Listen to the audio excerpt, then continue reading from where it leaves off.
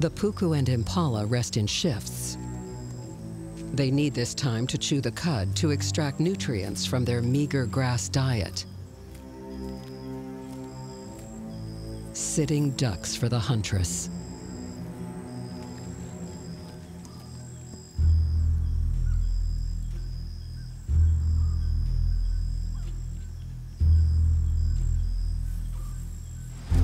It almost seems unfair. Malika's light-sensitive eyes mean she can see the impala, while they are practically blind on this moonless night. But darkness heightens other senses, so her challenge is silence. The battle lines are drawn, sight versus sound.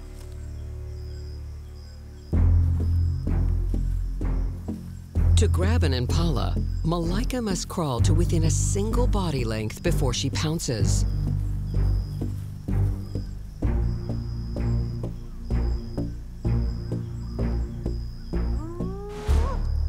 But her pugnacious shadow betrays her.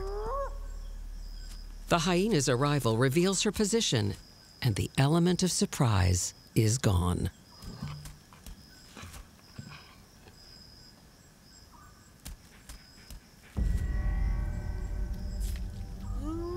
Time to change location.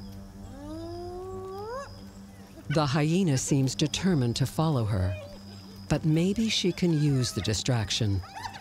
It's easier to infiltrate the herd while they're restless. Their hoofbeats mask any sound she makes. This chaos is her opportunity.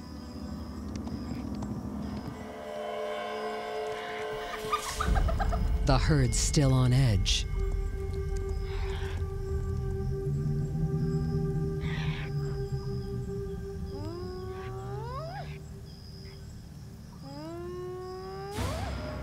While the puku worry about the hyena, she sneaks in closer.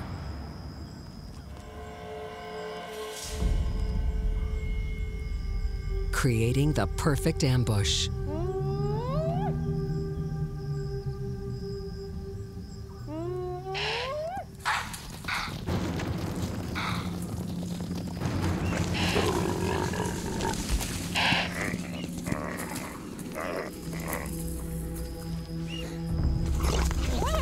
And then, like clockwork, the bandit is here to collect.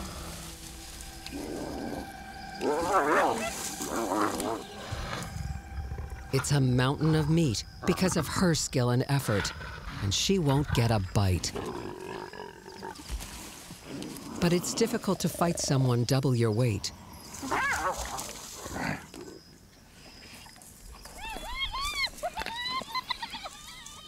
And certainly not two hyenas.